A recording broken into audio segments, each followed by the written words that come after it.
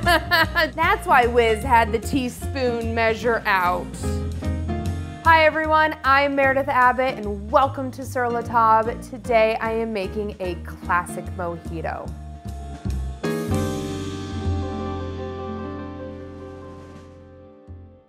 For this cocktail you need white rum, mint, plain soda or seltzer water, sugar, limes, and ice.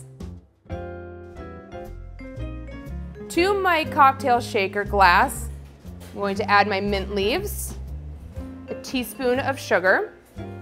I'm going to take my muddler. You can also use the end of a wooden spoon, and I'm going to muddle, which I'm going to press and turn and mash the sugar into the mint leaves. You're going to do this until it's nice and fragrant and all of the mint is bruised.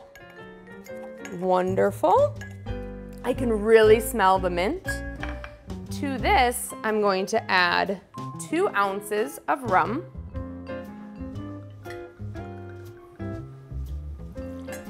right in, 1 ounce freshly squeezed lime juice.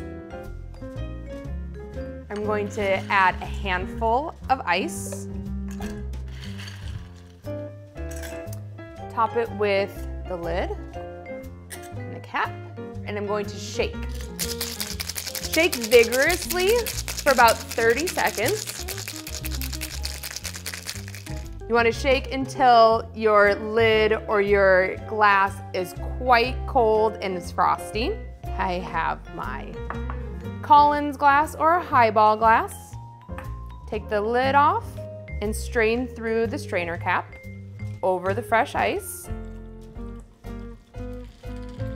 Give it a nice little wiggle so you get all of those flavors and ingredients out.